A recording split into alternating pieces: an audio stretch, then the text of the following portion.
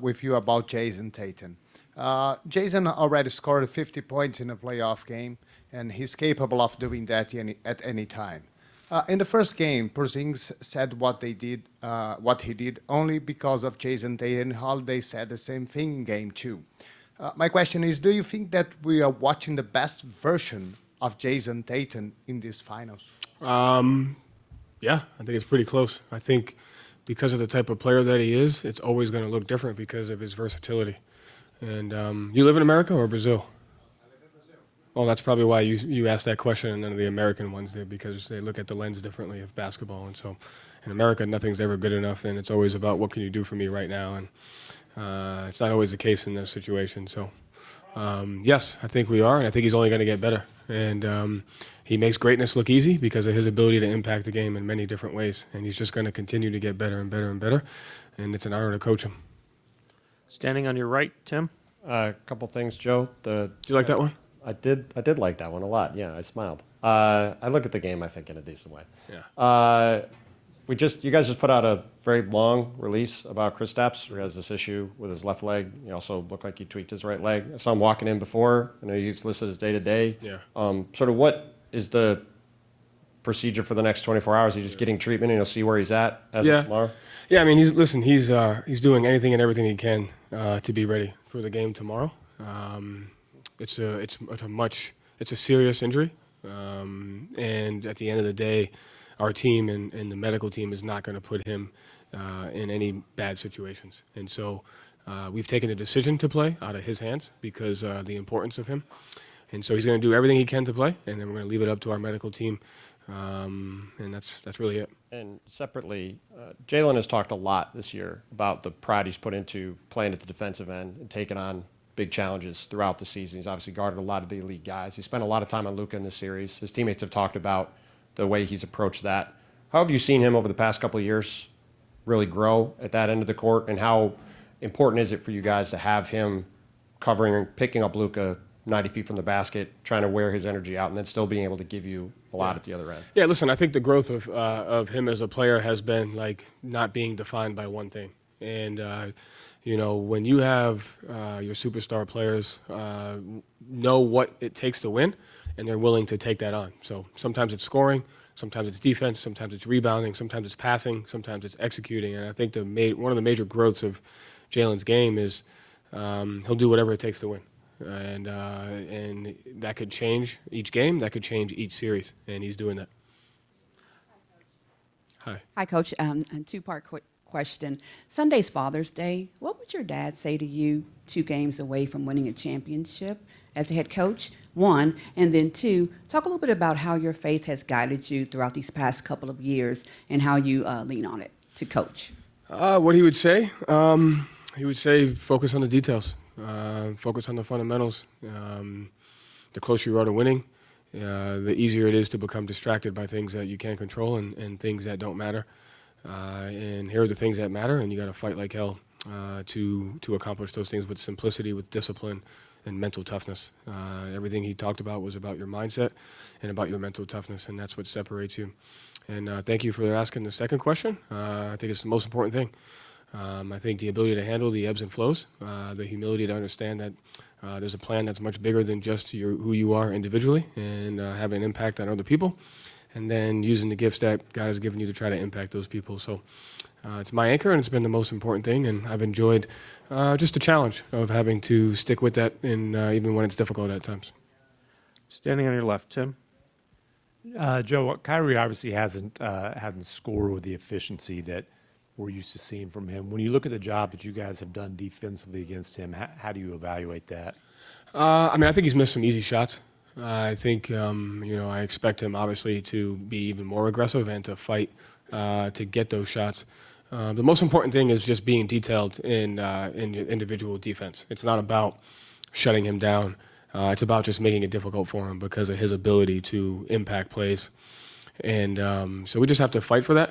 He's gotten some good looks. I think we have to guard him better. I think, he's definitely going to be more aggressive. We got to be better in our individual defense. We got to be better in our team defense. We got to be better in our details.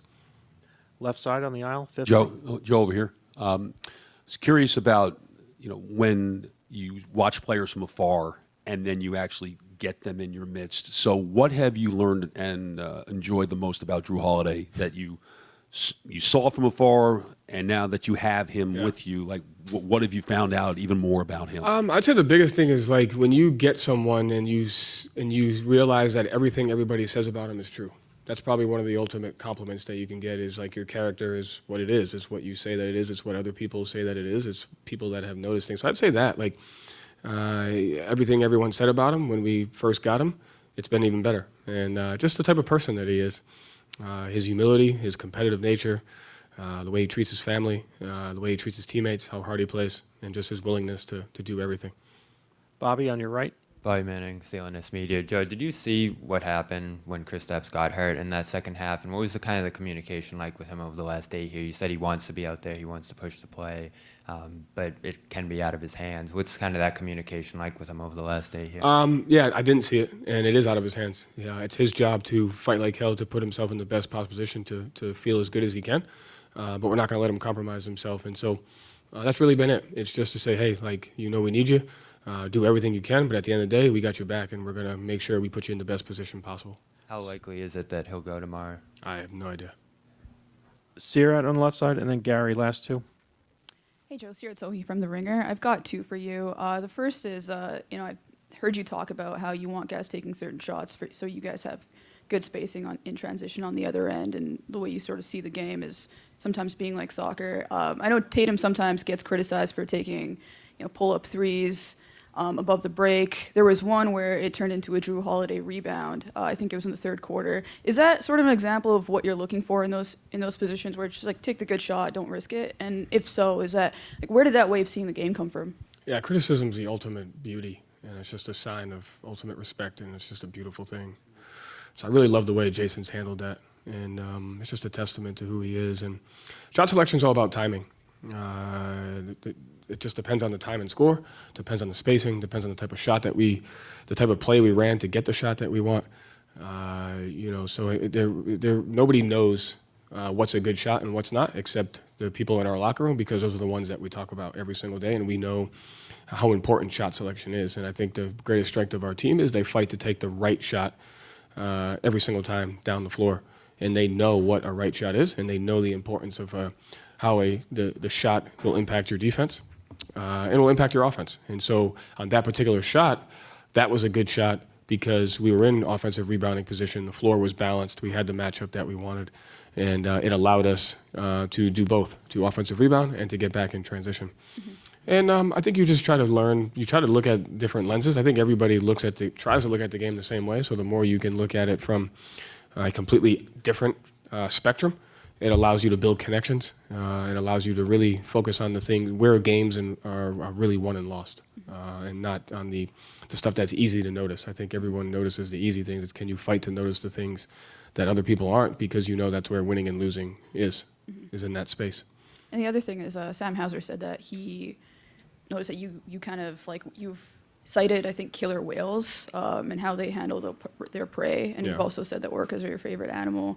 I'm wondering if you could elaborate on how that I mean, you just try to use different things to keep the guys engaged. It's a long year. If you keep talking to them about game plans, it can get stagnant. And so you just try to build connections. You just figure out what's one thing that can just grab the guy's attention for an extra 10 seconds, something outside of basketball that you think can just hammer home a point. And at the end of the day,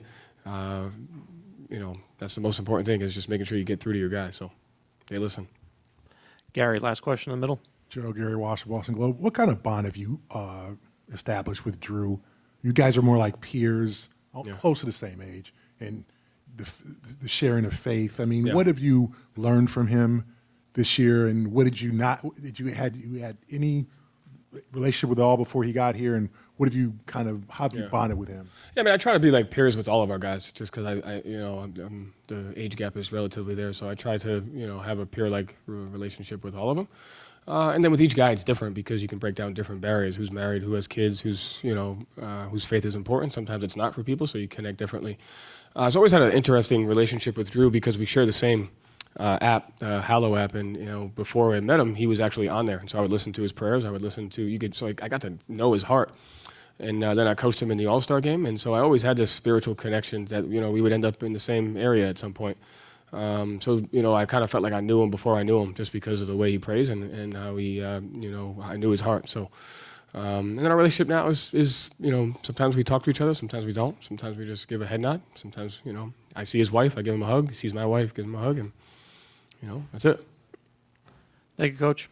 Hey, I got a question. Who do you think had the hardest adjustment to the media and the criticism? Because like the lens with which Brazilian soccer players are looked at is very similar to how American athletes are looked at by their media, right? And you look at where Neymar has been over his time and like taking on the number 10 and the number 9. Like, who do you think has dealt with the most, and how do you think that they've handled it? Because I feel like playing for the Celtics and representing the country of Brazil for its national soccer team, and then now you see Enric coming up, and like he's going to face that soon. So like, how do you think that's handled in your country?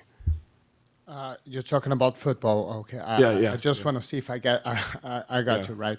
I think Neymar has handled the most pressure lately, but because we had a lack of idols most recently.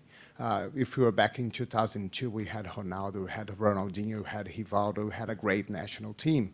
And this talent has went down for the years, and Neymar has surged like a huge talent. Yes. And we put a lot of expectations in him that he can deliver to us another World Cup. Yeah. So I don't think it's pretty fair to him what we did. I agree. I would say the same thing for Tatum. Yeah. It's like, also, like, he's probably the first number 10 to take on the weight of Brazil since the social media era. Like, right? Like, that was like who before Neymar was involved in that social media area. And it's like, he's so good, everything you do can be taken for granted. Like, when he won the gold medal by making the game-winning penalty kick, you would have thought that would have solidified it, but it hasn't, right? So, like, I think that's you ask an interesting question, because I think the guys that we're around share in that same burden of having to handle, the responsibility that they have to move it forward for what they do, and it's an ultimate gift. But I agree that it's probably Neymar, right? Yeah.